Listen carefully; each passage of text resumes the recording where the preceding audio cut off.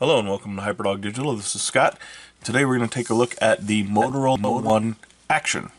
This is it right here. The Motorola Action is supposed to be designed as I don't want to say a replacement for like your GoPro or anything like that, but it's supposed to be something that you can use to take action photos and to use really quickly when you want to, whip your phone out and get a video of somebody doing something, fun, or riding a bike or whatever, something that's action.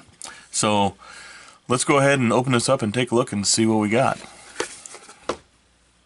So here's the phone right here, and I have already unpacked this at one point and set it up, so that's why it's automatically on when it comes out of the box.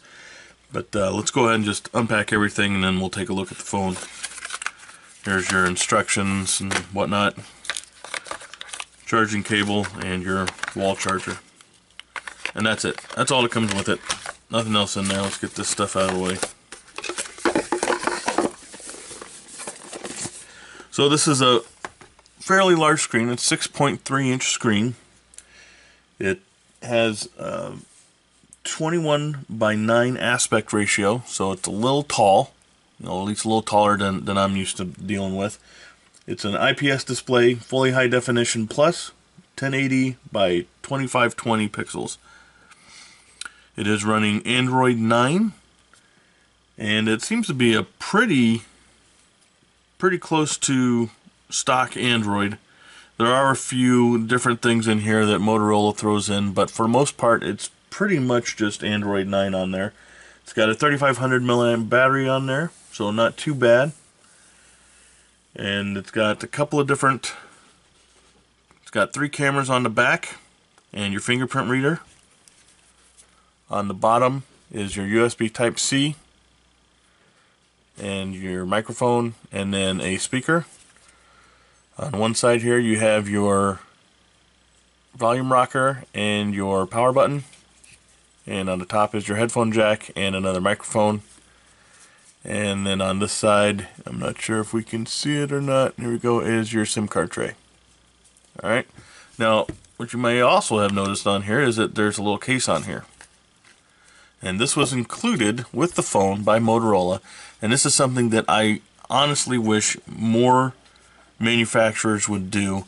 I just think it's a sound thing to do, is to include, even though it's pretty flimsy, it's still some kind of protection right out of the box that somebody can throw on before they, if they don't have their case that they want to buy yet, or if they can't afford to get a case right away, or if it's a phone that is a little bit out of the norm, not one of the mainstream phones, and maybe a little bit harder to find a case for, you automatically have one. I just think it's a great idea. I'm always for more protection on your phones, and just for sailback purposes and whatnot. So definitely I like the idea of them putting it in there, and they get a big kudos from me on that. Also, you can see on here that there is a punch out for the camera, so there's no notch. It's not hidden under a screen. It's not a pop-up. There is just the punch out on here. So that's basically the phone in a nutshell, just right out of the box. Let's go ahead and run the specs on this, and we'll come back and talk a little bit more about performance and the different features that this phone has.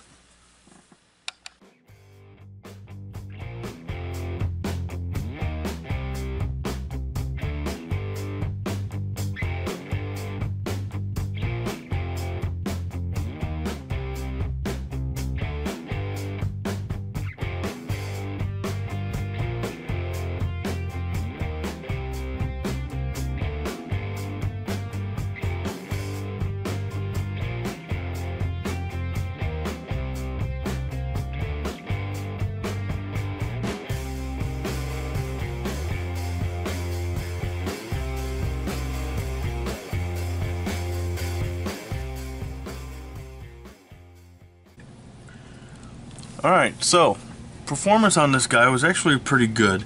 It's not going to win any benchmark contest by any means, but for the price, it's definitely got some decent power to it. I didn't have any problems running really anything that I tried to run on it. Unfortunately, it seems like my benchmark for running some of these is running Roblox, since it seems to be what I run a lot of with the kids and stuff like that. And when a phone doesn't really run that very well, then I know it's not a phone that's going to work very well for me. And in this case, Roblox runs perfectly fine on here. Any other game that I tried to download ran really well, so I didn't have any problems with any game that I tried to run on there. So it definitely worked very well performance-wise, applications and stuff like that. So definitely good as far as that. The battery, it was actually pretty good as well. It lasted almost a full day for me on some pretty heavy use. And the good thing about it is that it also does have rapid charge, so you can plug it in for just a few minutes and get, a couple hours back real easy. So it's definitely not a bad battery as well. It seems to manage the battery and the power consumption fairly decent. But of course, with anything else, the more you use it, the battery is going to drop off a little bit. Now the camera on the back here is, of course, is what is the main feature for this guy. So you start out with what is called the action camera, and this is what you'd use to take the videos and whatnot, and we'll show that here in just a second. And then you have the ultra wide field of vision 117 degree main camera, which is pixel, and then you have a 5 megapixel depth camera, and then of course your flash is down here. And the camera actually works fairly decent. It's pretty good. It's not quite up there with the likes of Samsung and the Pixels and the Apples and stuff like that, but it does give you some pretty decent pictures.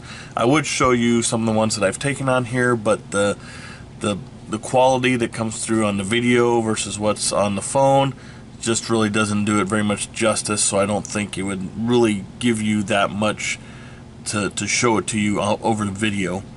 But the one interesting thing with this for sure is the way that you take the videos on here.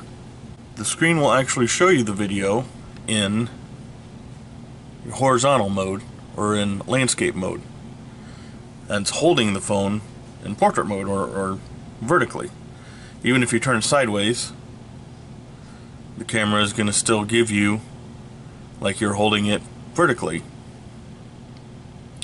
So what they've done here is they've actually taken this action camera and they've turned it 90 degrees so that when you're holding it like this, so that you grab it and you immediately start to take a video, you're already in widescreen mode, and that's supposed to give you a little bit quicker ability to get an action shot, or when something happens and you want to take a video of it really quick, you can just pull it out. You don't need to worry about which way you're going.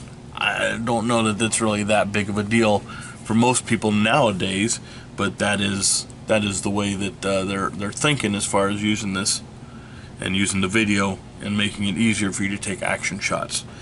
Now they've also got some pretty neat little photo modes, which are more or less just some different filters that they've got. They've got your standard portrait mode, your cutout, which basically when you take a picture of somebody, it'll cut out their image and allow you to put something in behind them, a green screen kind of thing if you wanted to, or whatever. There's spot color, which if you see, I got a picture here of my daughter, and you pick which color you want to keep, and everything else will go to black and white. So that's pretty cool. It seems to work fairly decent. Let's go back in here to the camera and look at some of the other filters. Cinematograph basically will let you freeze part of the screen and continue recording, so that just so you can do some kind of goofy stuff with that. That's really the main differences that this camera has on there. The spot color works fairly well. Cutout and Cinematograph are kind of iffy. Cinematograph really I couldn't get to work very well at all, but spot color worked really well. Portrait works really well. Just general pictures and by themselves is pretty good as well. And one other thing I want to mention, while this is more or less Android 9, there are some differences as far as how you navigate through here. Now with Android 9, and I think it was an Android 9 or maybe it was Android 10 where they got rid of the navigation keys down here on the bottom if you wanted to, and I thought that this was going to be very similar to that, but it's not exactly the same.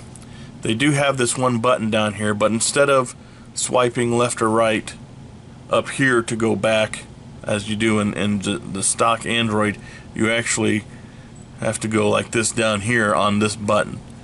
And one will give you your different applications that you have. If you go to the right, it gives you the open applications.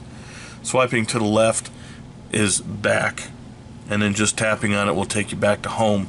So it is a little bit different. Swiping up still gives you the app drawer and stuff like that, but that's really about it. And then of course holding on it will bring up your Google Assistant. So that is a little bit of a difference as far as the software that's involved and the software that they've got installed on here in the OS, and some of the little tweaks that they've done to make it slightly different than the stock Android.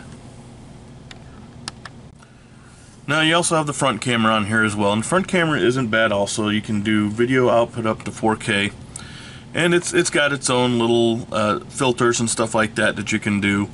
So it's got some nice little changes or little filters that you can put on there. So it's got like group selfie and slow motion video, time lapse, portrait lighting, shot optimization, all that kind of nice stuff that you want to have on something that you're going to be taking selfies with.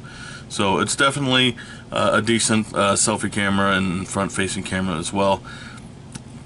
That punch hole is just really large though. It really kind of drives me nuts. So I'm not a big fan of the punch hole. I'm not a big fan of the punch hole at all in general, and this one is just a little bit too large for my liking.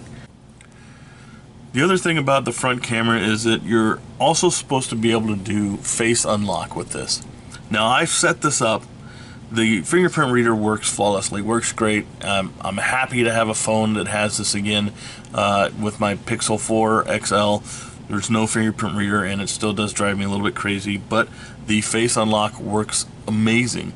Now with this guy, I did set that up, and it is currently set up to use face unlock.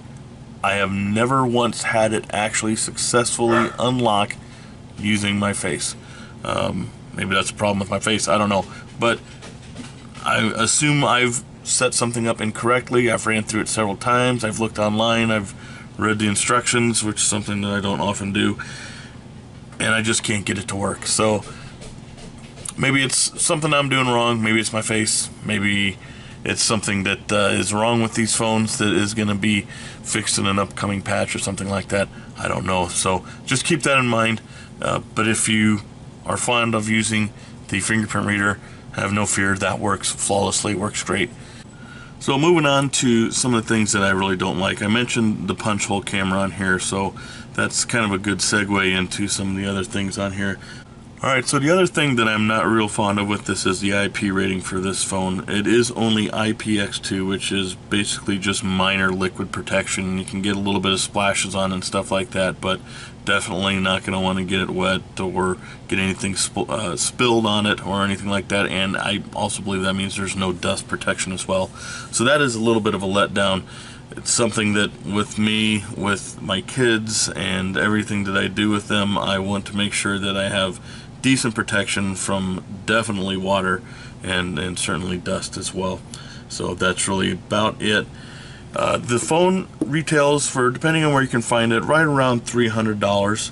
But overall, I did like this phone. It was pretty cool. It's got some neat different concepts to it as far as the way that the camera is used and some of the filters that are in there. The aspect ratio is a little bit different. It's a little bit more, it's a little taller and thinner than what I'm used to, but it's not terrible. The screen is really good. The camera is really good. Battery is not terrible, and it definitely charges very quickly. The price is awesome. I love that it comes with this extra case on here. That's fantastic as well. Not a big fan of the IP rating. I just can't get past the punch hole. It's just something that for me is just, I'm not really going to see myself using a phone with one of these unless I absolutely have to. So overall, it's a really good phone. If you're looking for something that you can pull out and use for action photos, if you're the kind of person who's always out taking pictures of your friends doing stuff, then this is something that I think is probably worth taking a look at. The price is really good. The camera is unique and has some really neat features to it. Performance is really good. And other than that, I don't know what else to say about it. hopefully this video has been helpful for you, and we'll see you again next time on Hyperdog Digital. Thanks. Hey, this is Scott for Hyperdog Digital. Thanks for watching. If you want to see more videos and reviews, be sure to check us out at hyperdogdigital.com.